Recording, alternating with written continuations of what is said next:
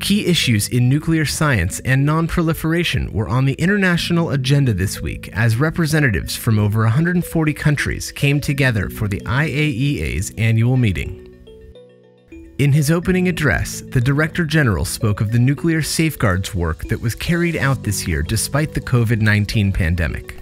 We were not expecting to have to inspect hundreds of nuclear facilities around the world in a world that was closed down, where planes could not land and we could not take off to get there, to make sure that nuclear material is not diverted to forbidden uses. But we did it.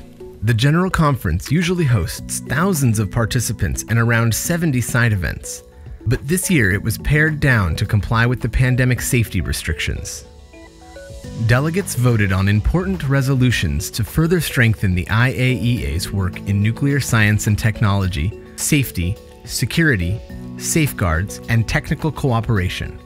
All 30-plus side events were virtual or hybrid, with agency experts preparing videos, recording speeches, and giving virtual tours of IAEA laboratories.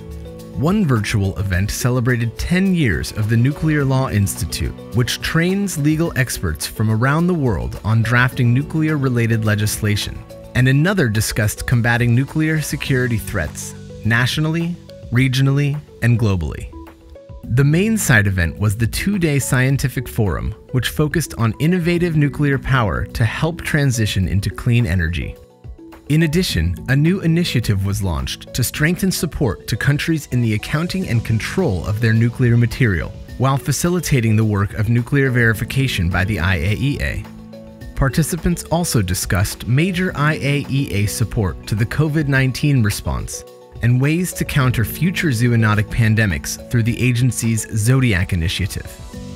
This is the IAEA of 2020. This is the IAEA of the future, an IAEA which is present at every important societal global challenge where its mandate allows it to be.